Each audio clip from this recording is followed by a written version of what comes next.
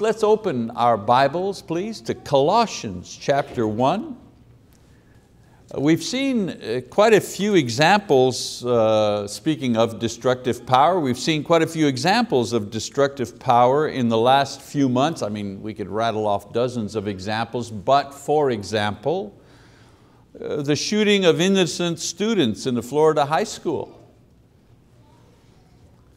The power of a gun, the power of hatred, the power of violence. Terrible result.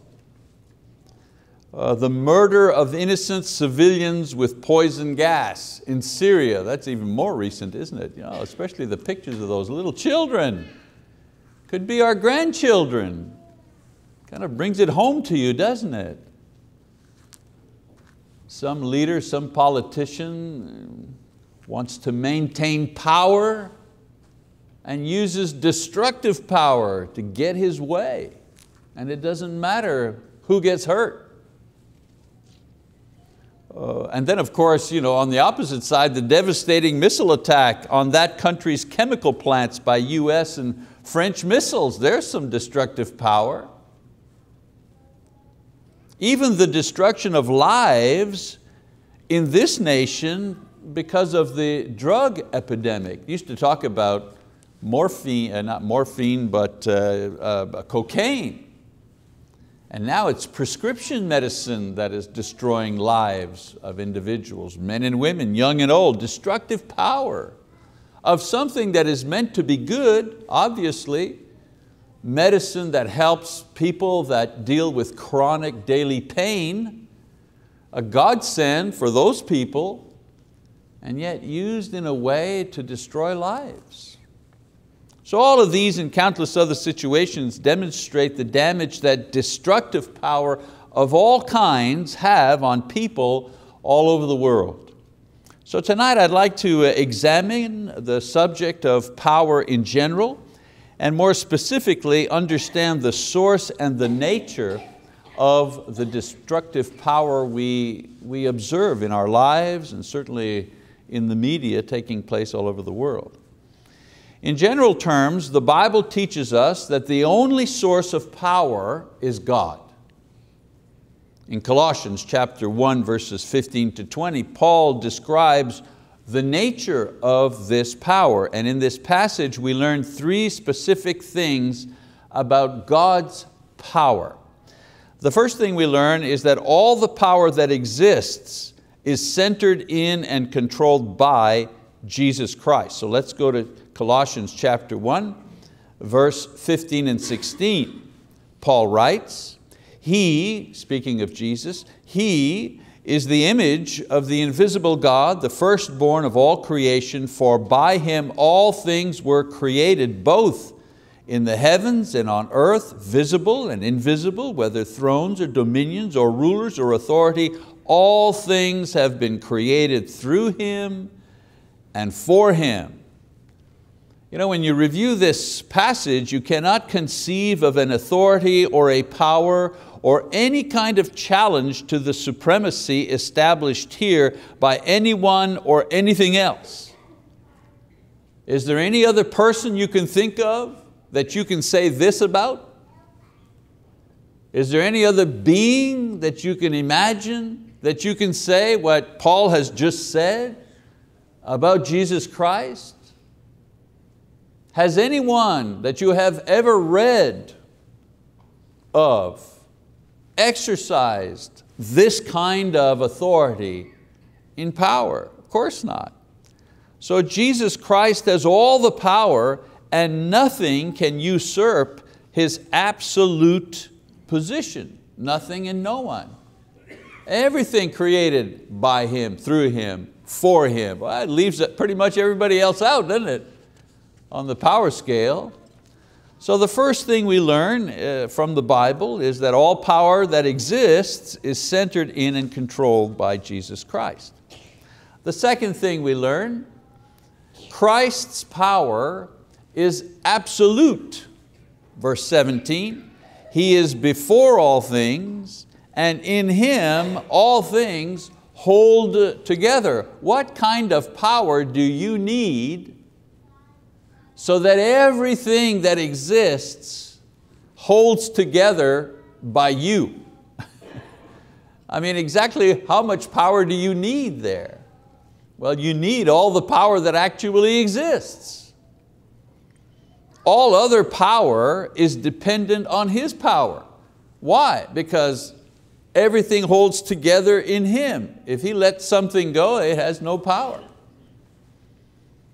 And then another thing we learn, I'm not saying we're exhausting this passage, of course, but another thing that we can learn from this passage is Christ's power is both creative and regenerative. Verse 16, remember it says, for by Him all things were created.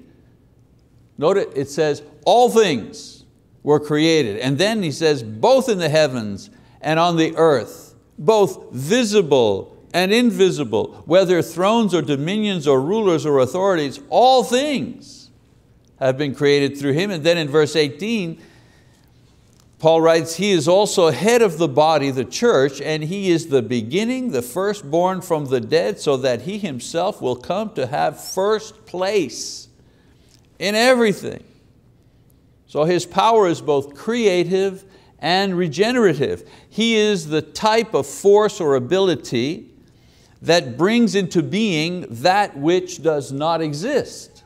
He has that kind of power. You know, we here on earth, we normally think about power in terms of push. How much horsepower does something have? How much explosive power does that kind of power?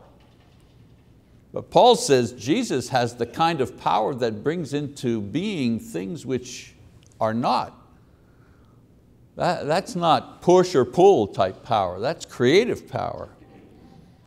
It's not the power of weight or height or quantity, but rather the power not only to give life, but to bring back to life that which has ceased to live. Talk about power. So now that we've briefly examined the source and the extent of power itself, and especially the power held by Jesus, we can better understand the nature of destructive power, because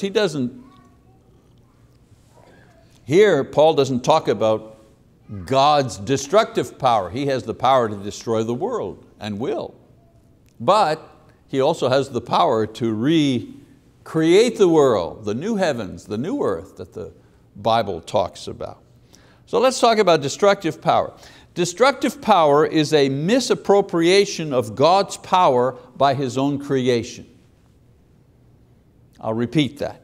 Destructive power is a misappropriation of God's power by His own creation. It is the misuse of power granted by God to created beings. Power becomes destructive in our hands when the power we gain is not rightfully ours, or the power we exercise is not rightfully used. And usually one goes with the other. People who usurp, people who grab power or take power that is not theirs, usually use that power in an improper way. Now we're not only talking about human beings here. I mean, there's destructive power among spiritual beings, right? An example of this aspiring for power and destructive use of it by spiritual beings is referred to by Peter and Jude in their epistles. In 2 Peter chapter 2 verse 4 and in Jude verse 6, both of these writers refer to the sin of the angels. And what was their sin, he says? Not keeping their own positions. The angels did not keep their own positions, and thus being punished by God and kept prisoners by Him until the judgment. But what their sin was about was the misappropriation of power, the usurping of God, or the attempt to usurp God's power. Now, the only description of their sin was that they left their assigned positions, principalities if you want to call it, or authorities, and they aspired for another. When you say aspire, okay, you mean upward. you aspire always upward. You never aspire downward. You permit downward, but you aspire to go up. And so the sin of the angels was that they aspired to go up. Well, what's up above the angels? Well, God is up above the angels. They aspired to God's position. They aspired to God's power and did so without God's permission. The general conclusion is that they grasped at a higher position, a greater power, God's power, and because of this, they were cast down. We're not witnesses of this event. The writers only allude to it. However, what we do see is clear evidence is the subsequent misuse of their power in order to destroy God's creation. If we can't go up and we're going to go down, well, we're going to destroy what's down there with the power that we do have. Now, I don't understand the relationship between the exercise of angelic power and the manifestation of it here on earth, especially evil angelic power and its manifestation here on earth. I mean, do they control men directly? Do they order events? Are they, as Richard Foster in his book, Money, Sex and Power, Richard Foster says, the power behind certain movements and ideologies? I tend to think that man is capable of misappropriating and abusing power on his own without the help of angels. But one thing is sure, the evidence of their exercise of destructive power, meaning the evidence of the exercise of angelic destructive power, is clearly seen throughout history. For example, the fall of Adam, influenced by Satan. He influenced the power of persuasion on Eve. The suffering of Job, again, an evil spirit's interaction with Job, always, of course, with the permission of God, but nevertheless exercised here on earth. The tempting of Jesus, a direct contact with Satan in the desert.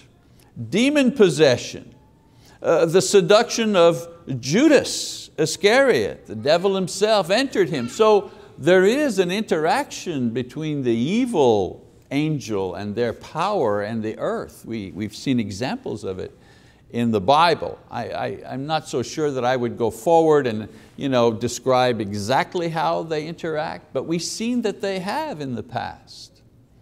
In all of these, we see the conscious and deliberate exercise of destructive power by spirit beings in our world.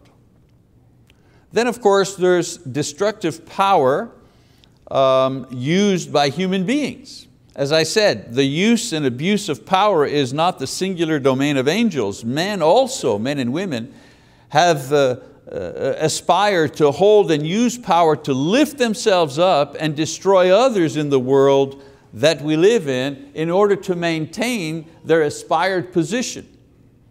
The power is used to go up. It's used destructively to keep others down so that they can remain up. That's normally the trend and the way that human beings use destructive power.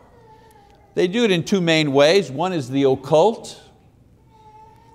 One way humans do this is by the practice of the occult. The word occult means hidden, and it is an umbrella term for a variety of practices that have as their one goal the manipulation and use of powers beyond the realm of natural human experience in order to somehow affect a change or affect an advantage for the individual here on earth. In other words, the occult is calling out to the spirit world in order to help one have power in this world, to do something for them in this world. Fortune telling, divination, magic, witchcraft, Satanism, all of these things are a form of occultism and are merely a naked grasp for power that does not belong to man. In this case, in the case of the occult, it's power that belongs to the evil spirits. It's calling upon evil spirits to exercise their power on our behalf in this world. People play around with that stuff thinking, oh, it's not serious, but it is serious and it is dangerous. Something that God calls an abomination is something that we need to be very careful with. A common feature of occultism is that it is an appeal to the spirit world through various exercises and rituals to obtain power in order to dominate others, not to serve or edify others. And then idolatry. Another way that people misappropriate power is through idolatry. I don't mean the worship of false spirit beings, because of sexual immorality or sheer ignorance, like the Canaanites did, and those who worship Molech, who would offer their children in the fire of Molech. I refer to the idolatry in the form of pride and selfish ambition. Power infested with pride leads to egomania. The Bible calls egomania selfish ambition. It's all about me, and I will use anything, any power, any ability that I have to exalt me. Pride makes us think that we are right, and power gives us the ability to cram our vision down everybody's throat. What was it that Mao Zedong said? The best diplomacy comes at the end of a gun. There's the destructive use of power. I have more power than you, therefore you will do as I say. We have abundant examples of this evil manifestation of power and its destructive outcome in the Bible. King Saul, for example, so bound up by his own pride that he would rather kill David than admit that he was wrong. And ultimately he destroyed himself and his reign. And the apostles, whose constant striving for preeminence nearly destroyed their circle and consequently would have left the doors of the kingdom shut. Do we realize how close the apostles came to self-destruction? This constant argument among them about who was the greatest, who was the first, who was the best. We look at that sometimes, and I'm guilty of that myself, read that passage and we say, look at those apostles, they're like little kids, they're fighting, they're like little kids fighting among themselves, and we kind of gloss over that. But if you stop and think for a moment, the destruction that they could have caused had this thing gotten out of hand. A very serious thing.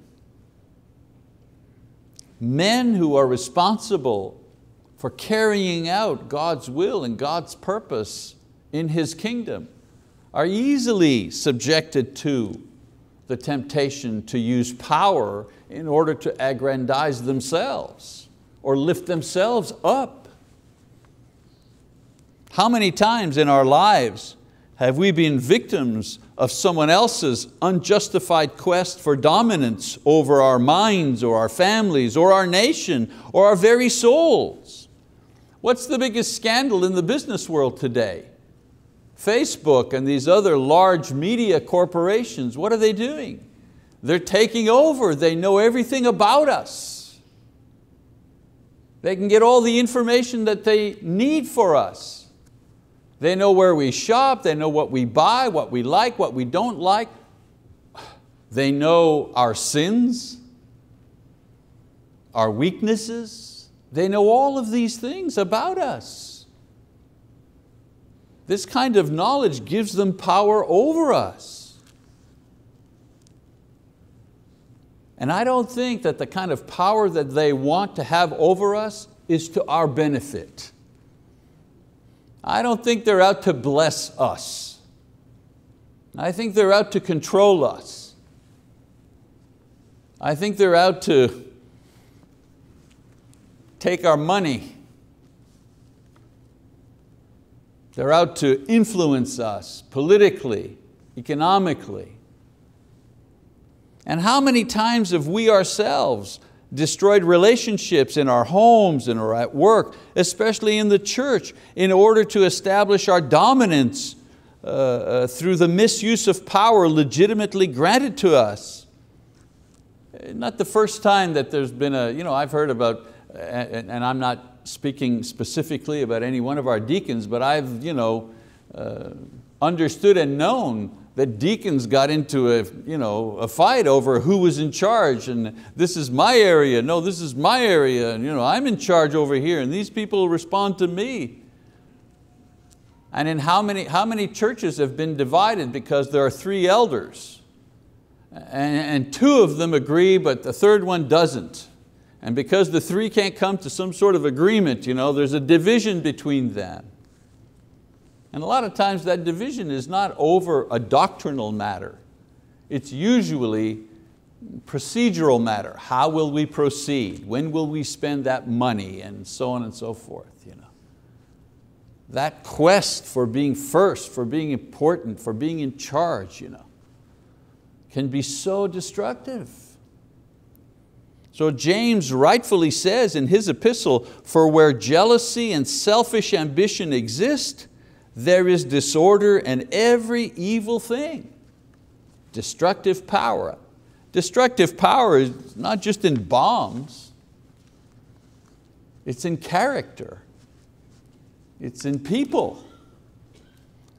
So let's think about what I've said so far about destructive power. Again, I'm just introducing the subject tonight, talking about it briefly. I've said that all power is centered in Christ, and when exercised by Him is always righteous, always. I've also said that destructive power emerges when created beings, both angels and men, women, try to gain power that does not belong to them or abuse the power that does belong to them. Thirdly, I said that spirits have used destructive power in the world to destroy the relationship that man has with God. That's the objective of the misuse of power by evil spirits. They wish to destroy our relationship with God. And then the fourth thing, humans have used destructive power to destroy the creation and also the relationships between people, thus damaging their relationship with God. Let's face it, I'm less concerned with if ABC Corporation, the members in ABC Corporation don't get along because one of the supervisors has a fat head, like a person too proud to take any advice. I'm less concerned with that than if that kind of situation exists in the church. Because in the church, the damage is eternal. You lose your job over here, you can always get another job over there. You lose your soul over here, there is no other soul. You become discouraged because of the way you were treated in the church. There's nowhere else to go. Where do you go after that? To which God do you flee? So it's always a discouraging experience when, as a young Christian, our eyes are opened and we see the truly sad state in which the world is in. For some, it sends them back into disbelief. For others, it motivates them to action in the service of the kingdom. If you're one of those, I wish to share with you some things to do or aim for as you survey the damage caused by destructive power in the world or even in your own lives. As far as angels are concerned, well, there's nothing that we can do for Satan and his angels. Their end and judgment has already been pronounced in 2 Peter 2 verse 4, and Revelation chapter 20 verse 1. We can do something to protect ourselves, however, against their influence, whatever form it takes. In Ephesians 6 verse 11 to 20, Paul talks about how to neutralize the destructive power that angelic beings have. And while we're here, why don't we go back to Ephesians chapter 6, a familiar passage, but I think well worth the time to read. In verse 11, what does he say? Remember, this is the defense that we need to have, not against one another or against an unfair boss or a sinful brother or something like this. This is the defense we need against the destructive power that angels, spirits, wish to use against us as Christians. He says, put on the full armor of God so that you will be able to stand firm against the schemes of the devil, not of somebody else. For our struggle is not against flesh and blood, but against the rulers, against the powers, against the world forces of this darkness, against the spiritual forces of wickedness in the heavenly places. So there is wickedness in the heavenly places, and there is purposeful action against us coming from the spiritual realm. That's what he says here. Otherwise, why would we need the protection? Therefore, take up the full armor of God so that you will be able to resist in the evil day. And having done everything to stand firm therefore, having girded your loins with truth, and having put on the breastplate of righteousness, and having shod your feet with the preparation of the gospel of peace. In addition to all, taking up the shield of faith with which you will be able to extinguish all the flaming arrows of the evil one. And take the helmet of salvation and the sword of the Spirit, which is the word of God.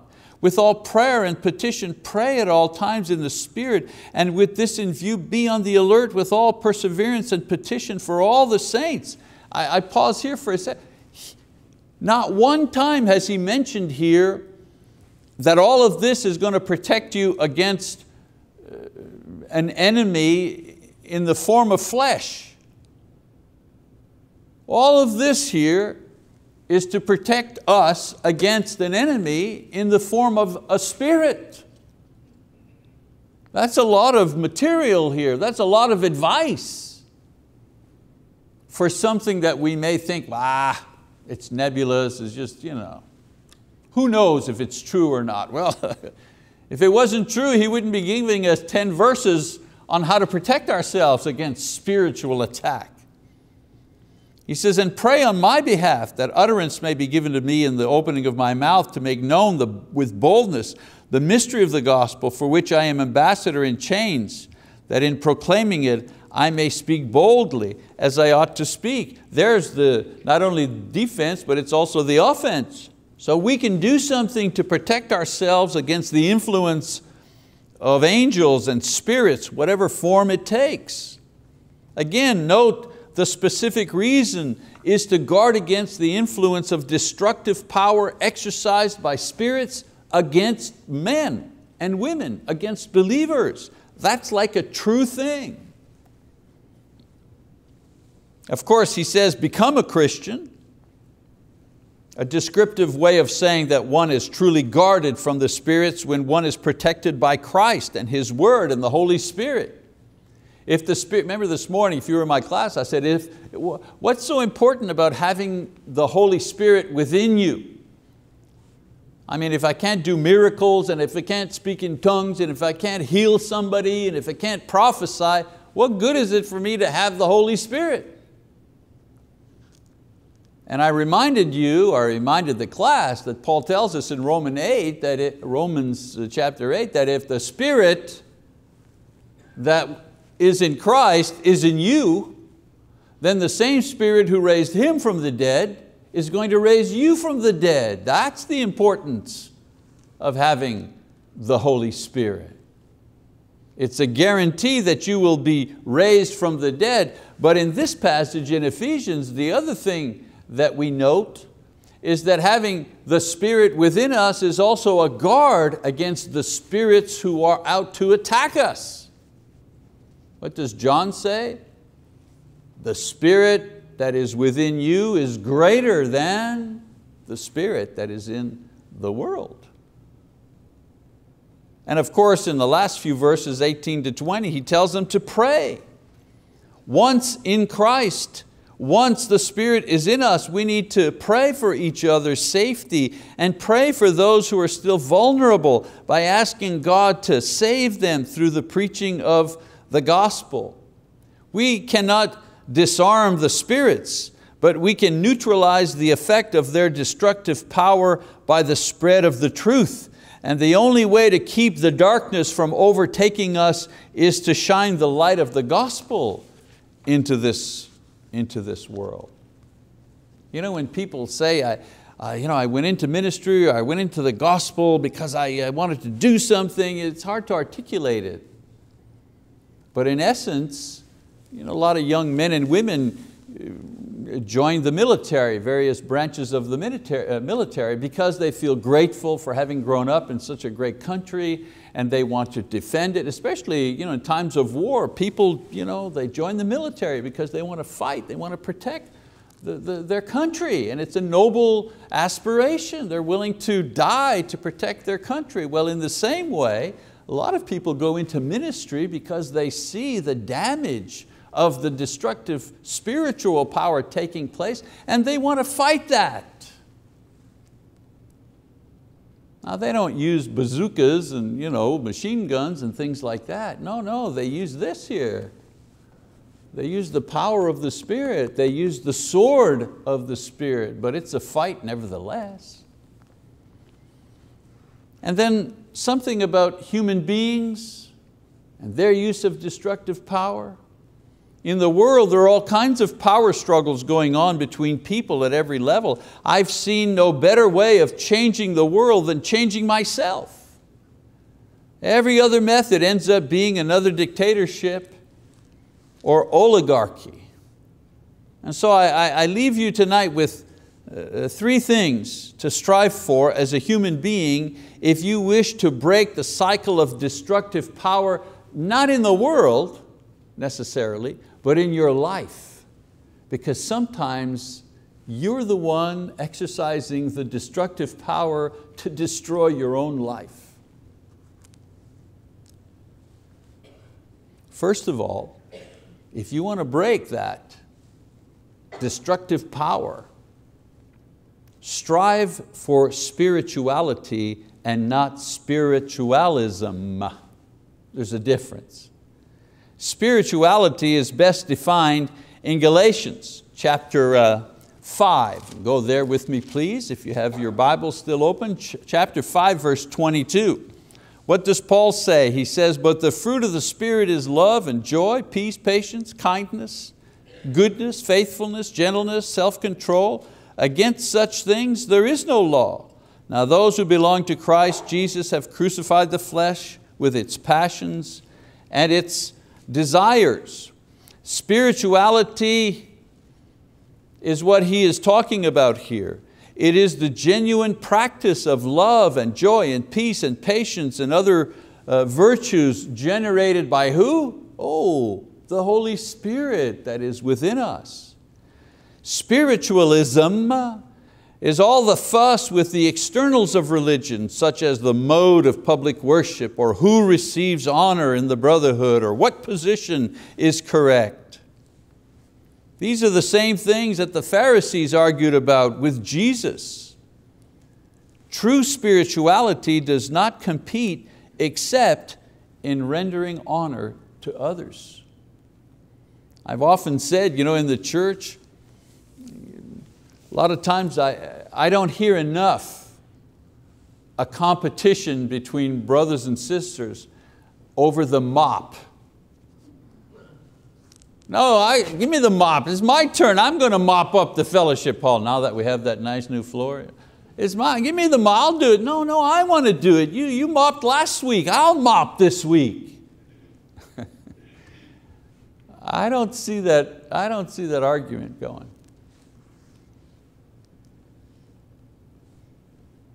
5 weeks in a row I asked, would somebody volunteer to go bring communion to those who are shut in? And 5 weeks in a row I was shut out. Nobody volunteered for that. No competition for the mop.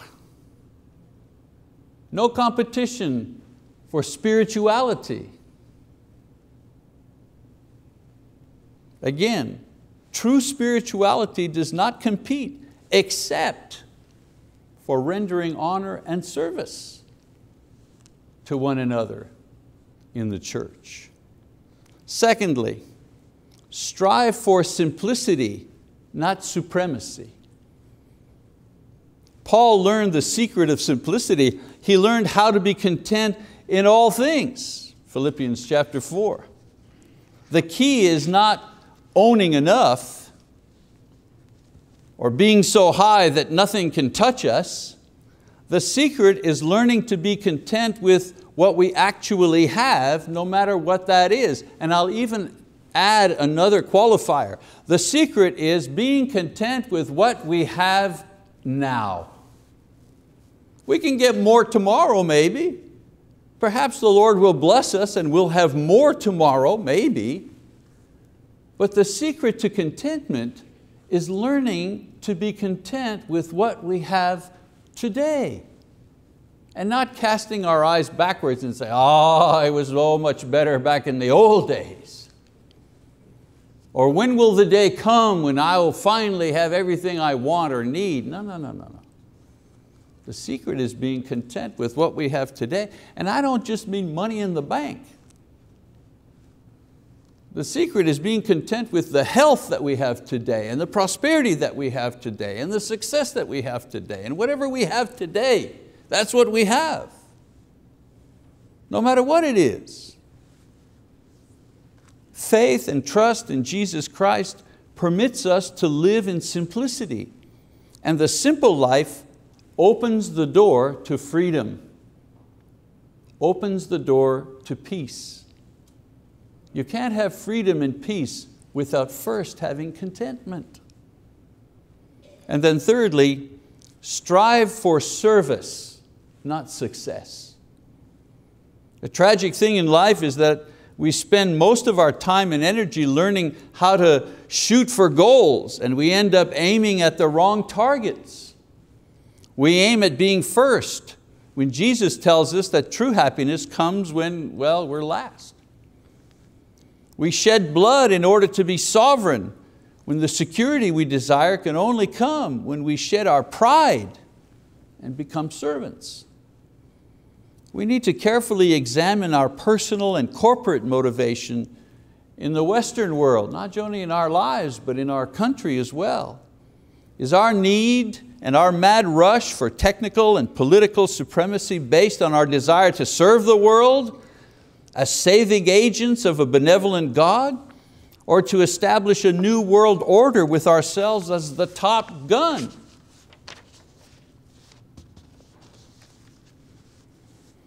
So destructive and creative power are both at work in our hearts, in the physical world, and in the spiritual world as well.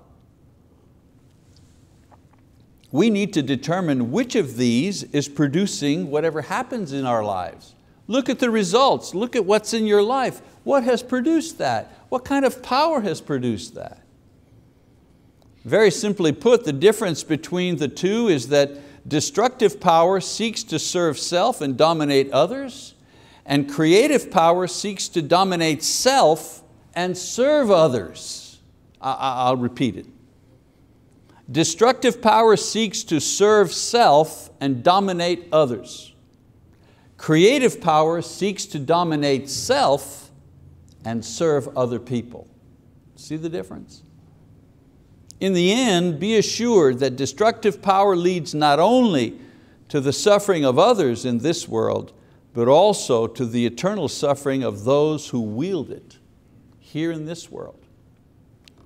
God, through the power of the gospel, continually seeks those who are ready to abandon their dependence on self and the power of the world in order to be free and at peace through the liberating power of forgiveness and restoration in Jesus Christ. If this has found you tonight, if that power, that creative power, has touched your heart, and you wish to submit to Christ in repentance and baptism, if there's anyone here who has not yet done that, that is the first step to contentment That is the first step to peace. That is the first step to freedom. And we want to offer you that opportunity as many times as we can, but certainly tonight as we have shared these observations from God's word. So if you need to respond to that invitation, or if you need the prayers of the church, our elders are here to pray with you, to counsel you, to encourage you. So please take advantage of their presence as we stand and as Titus leads us in our song of invitation. Shall we stand, please?